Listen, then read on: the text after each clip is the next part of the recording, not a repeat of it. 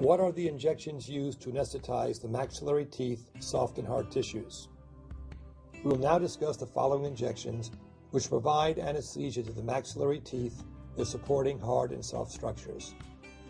Infiltration or supraperiosteal injection, posterior superior alveolar nerve block, middle superior alveolar nerve block, anterior superior alveolar nerve block, also known as the infraorbital injection, greater palatine nerve block, nasopalatine nerve block, the second division nerve block, the anterior middle superior alveolar nerve block, and the palatal approach to the ASA. Maxillary infiltration is used to achieve pulpal anesthesia of one or two maxillary teeth. The area anesthetized is the pulp and the buccal soft tissue and bone of the tooth anesthetized.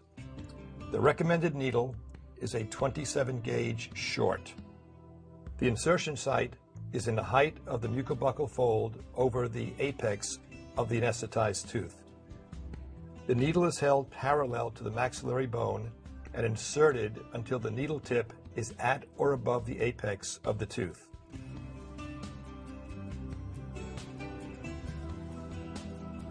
After 2 negative aspirations, 1/3 of a cartridge of local anesthetic is slowly injected. The posterior superior alveolar nerve block provides pulpal anesthesia to the 3 maxillary molars and the supporting buccal soft tissue and bone. In 28% of patients, the mesial buccal root of the first molar may not be anesthetized.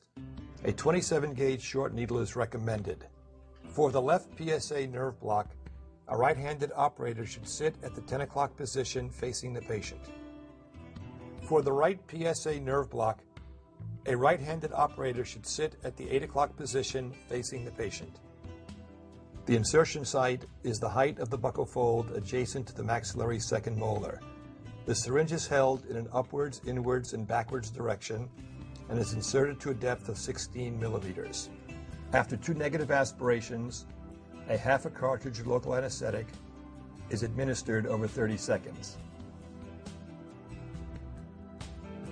The middle superior alveolar nerve block provides pulpal anesthesia to the maxillary premolars and the mesial buccal root of the maxillary first molar. A 27 gauge short needle is recommended.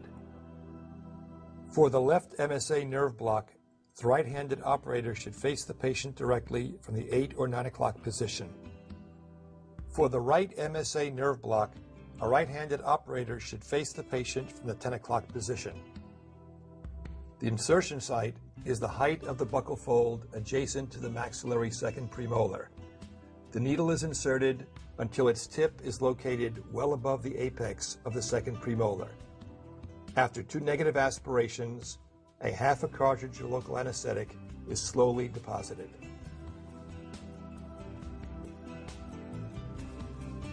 The anterior superior alveolar nerve block, also known as the infraorbital nerve block, provides pulpal anesthesia to the 5 maxillary anterior teeth, the incisors, the canine, and the 2 premolars, in addition to the buccal soft tissue and bone overlying these teeth.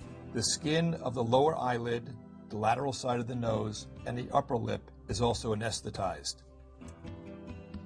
For a right or left ASA nerve block, the right-handed operator should sit at the 10 o'clock position facing in the same direction as the patient. The infraorbital foramen is palpated and the lip is retracted.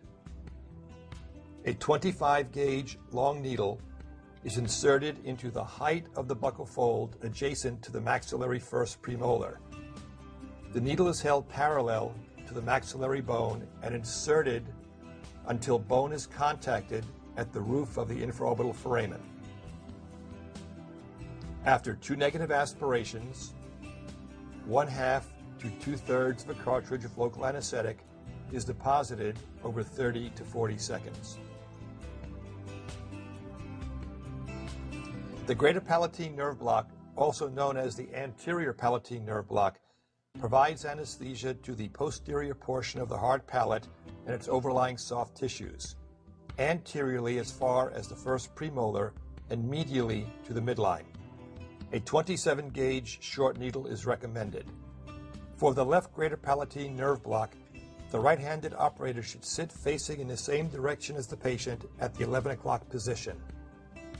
For the right greater palatine nerve block, a right-handed operator should sit facing the patient at the 7 or 8 o'clock position. A cotton swab is placed in the patient's mouth to palpate the greater palatine foramen. The needle is inserted into the soft tissues just anterior to the greater palatine foramen. As the needle is advanced through soft tissue, local anesthetic is deposited.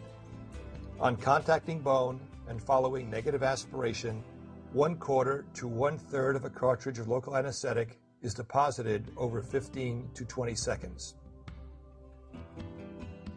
The nasopalatine nerve block provides anesthesia to the anterior portion of the hard palate, both soft and hard tissues, from the mesial of the right first premolar to the mesial of the left first premolar.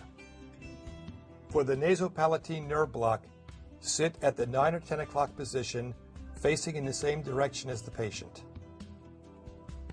In the multiple injection technique, the first injection is an infiltration into the labial soft tissues between the two central incisors. 0.3 mL of anesthetic is administered.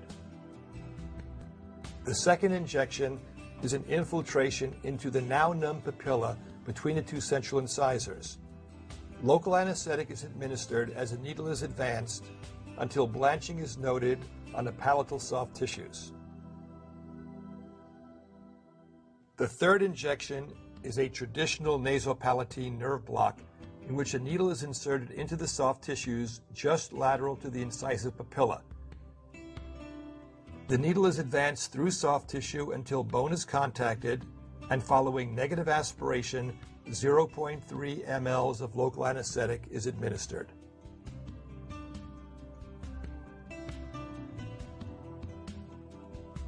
The maxillary or second division nerve block provides pulpal anesthesia to the maxillary teeth on that side, the buccal soft tissue and bone overlying these teeth, the soft tissues and bone of the hard palate and part of the soft palate medially to the midline, the skin of the lower eyelid, the side of the nose, the cheek, and the upper lip. A 25-gauge long needle is recommended. Following completion of the greater palatine nerve block, the needle is inserted into the soft tissues over the greater palatine foramen. The needle is inserted into the greater palatine foramen and advanced to a depth of 30 millimeters. Following negative aspiration, 1.8 mL of local anesthetic is deposited slowly over minimally 1 minute. The anterior middle superior alveolar nerve block provides pulpal anesthesia to the 5 maxillary anterior teeth, the incisors, canine, and premolars, the buccal soft tissue and bone, and the palatal soft tissue and bone overlying these same teeth. A 27-gauge short needle is recommended. For the AMSA nerve block, sit at the 9 or 10 o'clock position, facing in the same direction as the patient. The needle is inserted into the tissues at a point halfway along the line between the premolars and the midline of the palate. 1.4 to 1.8 mL of anesthetic is slowly deposited. The palatal approach to the anterior superior alveolar nerve block, also called the PASA, provides pulpal anesthesia bilaterally to the maxillary incisors and to a lesser degree the maxillary canines, as well as the labial and palatal soft and hard tissues of these teeth. For the PASA nerve block, sit at the 9 or 10 o'clock position, facing in the same direction as the patient. A 27-gauge short needle is recommended. The needle is inserted into tissue lateral to the incisive papilla. The needle is inserted slowly to a depth of 6 to 10 millimeters into the incisive canal. Following negative aspiration, a volume of 1.4 to 1.8 mL of local anesthetic is administered slowly.